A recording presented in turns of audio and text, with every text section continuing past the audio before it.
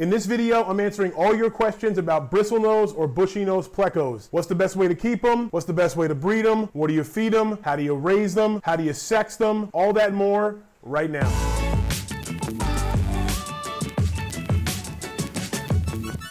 Welcome to the Fish Cave.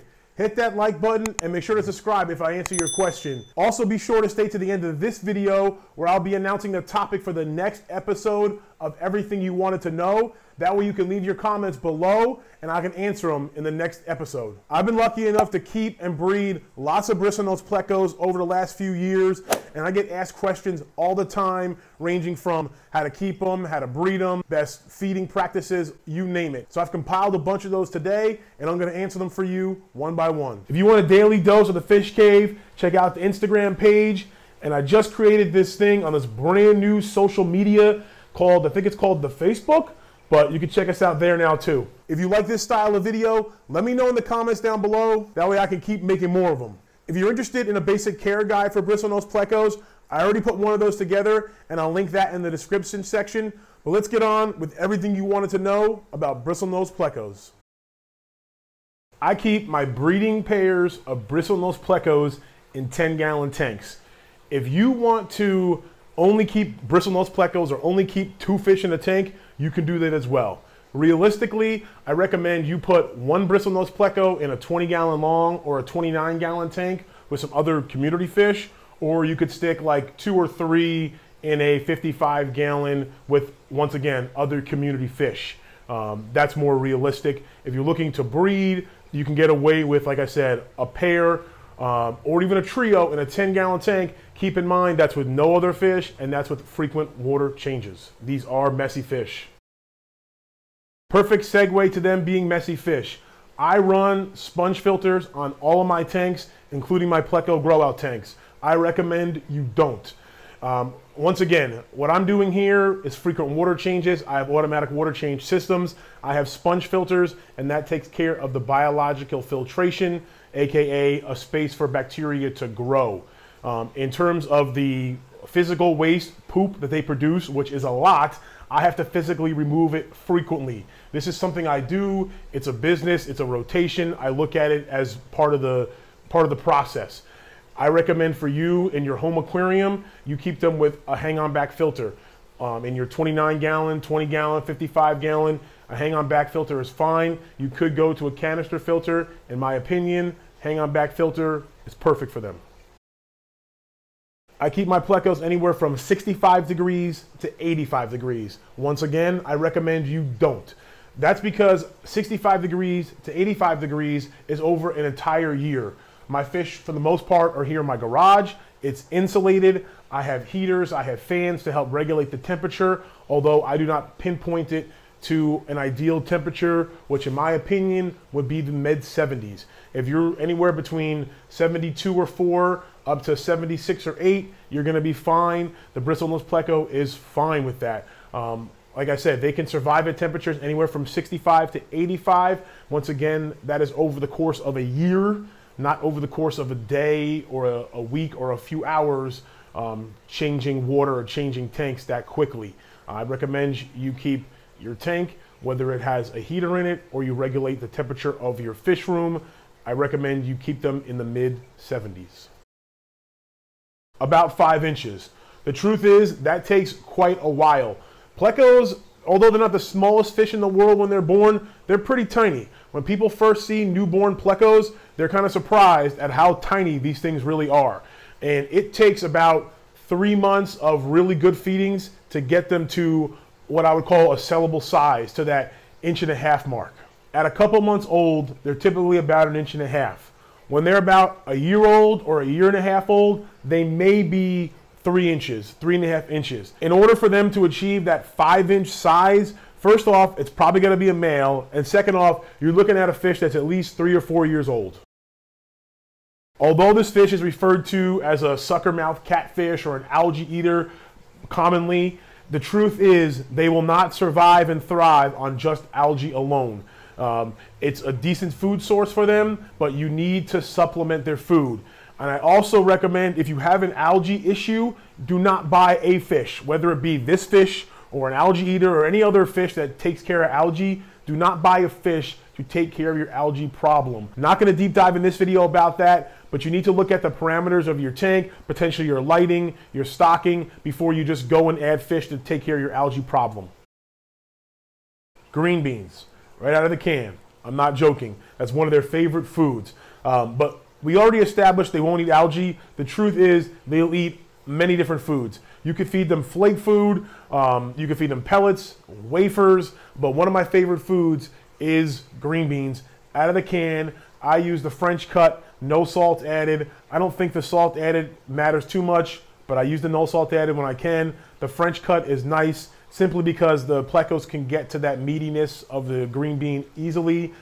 You can use zucchini or cucumber. I tend to find that zucchini is a little less messy and it's also preferred by the plecos. And you can look online, they'll eat lots of different vegetables, but it's a good idea to rotate it. Also, another good food is Repashy gel food. In my experience, my plecos have not eaten plants. I have heard stories of them eating sword plants and sucking on sword plants. I would say get them their greens, feed them their green beans, and they won't bother your plants. If you're that worried about it, keep an eye out on your sword plants in particular. It depends. They can be shy, they're a little bit nocturnal, but there's plenty of times when you see them just smack face on the glass, sucking their lips. I refer to them as the bats of the aquarium cave quite often. That kind of goes hand in hand because they're nocturnal. I often find them like hanging upside down on pieces of driftwood. So you'll see them out and about during the day. They tend to be nocturnal. They're bottom dwellers, typically. You will see them, you know, on pieces of driftwood. They're fairly peaceful and will get along with most other community fish. Like I said, they are bottom dwellers. Some people elect to use them as a pleco of choice in an African cichlid tank. If you're going to go with a pleco in an African cichlid tank, a Bristlenose Pleco is probably one of your best bets, although it is always risky. Definitely make sure there's lots of hiding spots, make sure the pleco's of decent size. But I recommend a community tank for the most part. They're good with lots of other fish. If the other fish won't bother them, they're not going to bother the other fish. You may have aggression issues between two males. So if you have territorial males within a community, if you have two males in like a 29-gallon, it may be too much. You may see some disturbing of the plants and some aggression. Now that I've been able to breed and raise a few generations of plecos myself, I kind of have a good idea of when the fish start to breed, how big they are, when when the males will start to show their bristles, which is the easiest way in my experience to be able to sex them. The males will get bushy noses, bristles on their face and their chin. Sometimes females will develop some bristles on their chin. However, they typically will not go up their face. A lot of females don't get any bristles at all. When they're smaller, a lot of times the faster growing fish are the males. However, that is far from a science. A male is going to generally start to show bristles around the 3-inch mark. Just because a fish is 3 inches and it doesn't have bristles does not mean it's a male. That's where it kind of gets into the age of the fish also. A lot of times when you're buying a fish, you will not know how old that fish is. Luckily, since I breed the fish, I know exactly how old that fish is. The growth gap it slows down. The fish will grow from 0 to 1.5 inches fairly quickly, quote unquote, quickly, a few months. But then, that 3-inch mark, that fish could be 3 or so inches, that a little under 3 to a little over 3 for 6 months plus. And that fish will probably mature within that time. A fish is not going to be sexually mature, a male that is, until it's showing bristles. A female will get kind of gravid and get plump. And these things are going to start to happen around that 9-month mark. Around that 9, 10, 11-month mark is when I'm starting to really distinctively be able to tell the difference between a male and a female, and maybe even start to see some breeding behavior. So I would say, up to a year, between 9 months and a year is that sweet spot to be able to really tell. And it's usually when that fish is around about 3 inches and maybe a little larger. But once again, that also depends on how well the fish and how fast the fish have been grown out. I do my best to grow the fish out as quickly as possible to maximize that growth rate. And it's around, like I said, 9 to 11 months typically where I'm getting to identify male, female, and see that breeding behavior. They breed in caves. When they're ready, and they don't seem to be too picky. Usually if you have a male and a female and you have them long enough, they will pair off. The male will trap the female into the cave. She will deposit her eggs into the cave, and then she's essentially done, and she'll go off to replenish, you know, because obviously she just, you know, was exhausted from carrying these eggs. She's done from the process. Now the male is left in the cave with the eggs, and he will fan the eggs to prevent them from fungusing. Just like cichlids will tumble them in their mouth, and just like we do artificially, we'll put them in an egg tumbler, or some people will put them in some type of antifungal like a methylene blue to prevent them from fungusing. How Bristlenose Plecos do it naturally is the male will fan the eggs in the cave. He will sit there on the cave, not leaving, for about 4 to 5 days fanning. After about 4 to 5 days, you will see wigglers in the cave, whereas it's a little egg sac and a wiggler attached to the egg sac. After another 4 to 5 days or so, for about a total of 10 days, where the dad is in this cave, typically not leaving at all. Depending on the male, they may leave briefly or kind of come to the edge of the cave, but for the most part, that male is in that cave 24/7 for about 10 days. And that second part, essentially what's happening is they are eating their egg sac and becoming little tiny plecos instead of a little egg with a wiggler attached. At that point, the babies will eventually leave the cave, and after a few days, they'll all be gone, and dad will essentially go back to his normal feeding. Obviously, he's hungry, he hasn't eaten in a while, or you can remove the plecos and raise them artificially. This is by far the most common question I get asked, and the answer is no. And it's not because I'm trying to be selfish and I don't want you to breed them, but it does have kind of a business aspect to it, if you will. And it's also the reason why, in my opinion, you won't find breeding pairs of plecos out there that often. Whether you're searching Aquabid, eBay, it's tough to find breeding pairs or even sexed fish. It's not because people want to hoard up on their fish and don't want you to breed them. Maybe that's the case, but not for me. For me, it's because it's a time value of money. It's definitely a business thing. Whereas, like I just told you earlier in the video, if you didn't just skip to this, it's that it takes 9 months to a year to be able to really for sure tell that that fish is a male or a female. So if I breed plecos, and believe it or not, I only have one breeding pair of super red plecos. One. So it's not like I'm flush with hundreds of males and females, okay? So I bred them for the first time, and it's gonna take me a full year, okay, to make sure I have a male and a female from that to breed those. And that means a full year of making sure I do my water changes, making sure I'm feeding, making sure I'm not a knucklehead and do something on accident and kill the bunch of fish, or the county doesn't, you know, add a bunch of extra chlorinate in the water and not tell people. There's a number of things that can go wrong. So having to raise a fish up for a year is just not, doesn't make sense from a business standpoint. From a financial standpoint, it comes down to what I can raise the fish for and sell it at about 1.5 inches. That's 3 months worth of work. If you want to, you know, take that and now make it a year, I'd have to charge for the amount I have to charge you for the pleco. You know, breeding pairs of super red plecos, well over $100 a fish for an adult. You know, a male super red pleco, $50 plus, easy. The short answer is no, and it's not because I'm trying to be an asshole or because I don't want competition. I want to spread these fish out there. I want to get them in the hands of people to be able to breed them themselves, but it just doesn't make sense for me to hold on to fish for a year.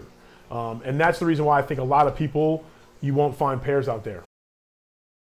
A young juvenile pair is probably going to have about 30 to 40 eggs. You may see some clutches a little less, maybe start a little higher, but typically the amount of eggs is going to depend on the female. And when a female is just starting out, she'll have, like I said, 3 or 4 dozen. However, once a female is a couple of years old, she will have usually 100 plus. I've heard stories of 150 plus. My biggest batch thus far is 120. In my experience, the smaller the cave, the better. They don't tend to be too picky. I recently saw a picture on Reddit of them breeding like in the corner of nothing. My friends had them breed in like just rocks piles. I recommend a 1.5 inch D-shaped cave. Every time I've put one in a tank with a pair of plecos, they have bred.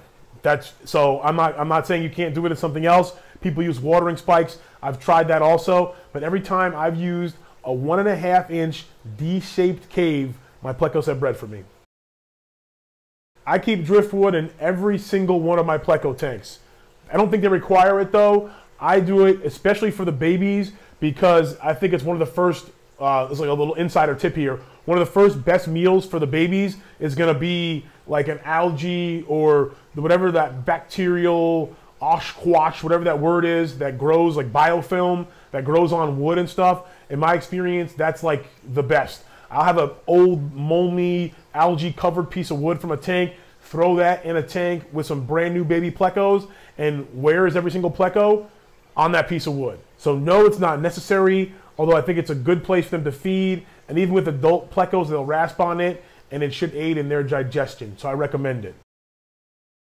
I remove the babies from the parents. I'll explain why and how I do it. Typically, some do get left behind, so the male and female pair have babies to raise up, even though they're not like angelfish or other cichlids where sometimes it's important to leave some of the fry behind.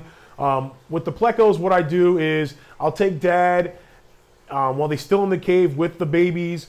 When I think they're about to leave the cave on themselves, I've noticed them kind of eat up all the egg sac, and I'll take that cave, remove it, empty it out into a plastic container with their tank water, take dad, put him back in the main tank, in his breeding tank, and then I'll acclimate these babies into a 40-gallon or a 55-gallon grow-out tank.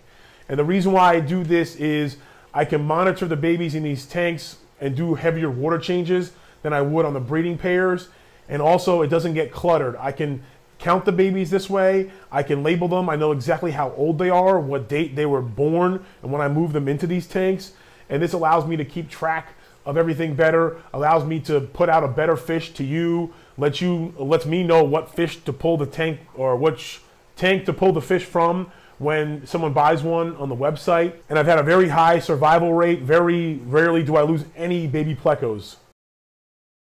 Heavy feedings and water changes.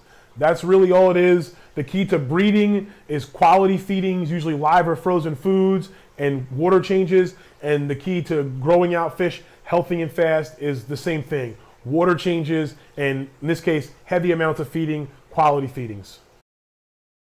Brown, albino, super red, calico, L144A, lemon, blue eye, green dragon, long fin of any of these, the snow white, which some of you may not have heard of yet. All these are the same exact fish. They're all Bristlenose Plecos.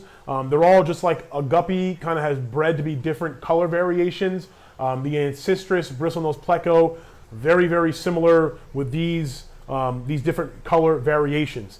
That means they will breed together. Typically, that's how these different ones were achieved. That's how the longfin variants were achieved. That's how the blue eye was achieved, how the super red was achieved, by breeding these different plecos together. In nature, they're typically brown or different variants of that. Obviously, albino can occur in nature, although like a strain that's all albino and continues to produce albino is not a thing you would see in nature. That is something that has been bred over generations by hobbyists to produce that strain. I am not an expert in genetics, although it does fascinate me, and I hope to learn a lot more about that one day. I do know that just by looking at a fish, you can't tell the exact makeup. Like I said, an albino fish will look albino, but just because you breed two albinos, some will result in all albino, some will result in albino and chocolate. I'm lucky enough that with my super red lines, it's fairly straight, it's set, whereas when I breed them, they come out pure and not muddy. Same thing with my calicos and the lemon blue eyes. I have lines that were set and they breed true. If you were to breed like a super red to a chocolate or a super red to a lemon, typically, like I said, I'm not an expert on genetics, typically that first generation cross is going to be, it's going to look like kind of a brownish fish, but it's going to be carrying the genetics of those other ones. So you take that fish, breed it back to its parents, and that's when you start playing around with stuff and getting different cool things. And once again, to refer back to, it takes a year in a lot of cases to be able to breed a fish. So think of how long it takes to develop these strains. It could take years and years to figure out what you got and what you're working with. If you want to keep them successfully in a community setting, I recommend 1 in a 29-gallon tank or 2 or 3 in a 55-gallon tank, depending on how many other bottom dwellers you have, like Corydoras. They can cohabitate, but if you have a huge school of Corydoras in a 55, maybe only go with 1 Bristlenose Pleco. Don't get it to solve a problem. Get it because it's going to be an addition to your tank.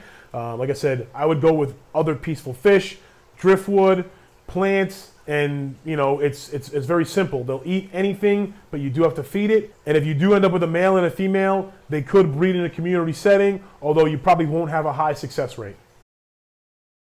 I recommend buying 5 or 6 juveniles, growing them out in your water, sexing them. Once you got them sexed, keep a 1.5-inch decave with them, put them in a 10-gallon tank, keep them just as a pair. You could do trios or reverse trios, but I think a pair is plenty. Put that in a 10-gallon tank. If it's been a long time, you can try kind of a larger 40% water change of some cooler water, maybe like 70-degree water, 68, 70-degree water, depending on how warm you keep the initial tank, to kind of help spark them. And you know, give them one option. Just give them the one option of the cave, and kind of force them. That way you can keep an eye on them, and that way you can keep an eye on and see when there's eggs in there, and when they're wigglers, and when it's ready to pull that cave. Because I also recommend pulling that cave and raising them out in a separate tank by themselves, so you can do heavy water changes. Other than that, they're a very easy fish. That's everything you wanted to know about keeping and breeding Bristlenose Plecos. If for some reason I did miss your question, drop it in the comments section down below. Like I said earlier, we're going to continue this as a series, so let me know if you enjoyed this style. What we're going to do for the next episode is native fish and native fish collecting specifically. So if you have questions about collecting native fish, how to go about it, what gear, the rules, whatever, anything about native collecting, drop it in the comments down below, and then what I'll do is I'll grab them and then I'll answer them next time, and you can see your comment answered on the next episode of Everything You Wanted to Know. I appreciate you watching, especially to the end. Go ahead and check out some more fish tank antics over there, some other videos you can check out right there. As always, stay positive and stay passionate. Smooth.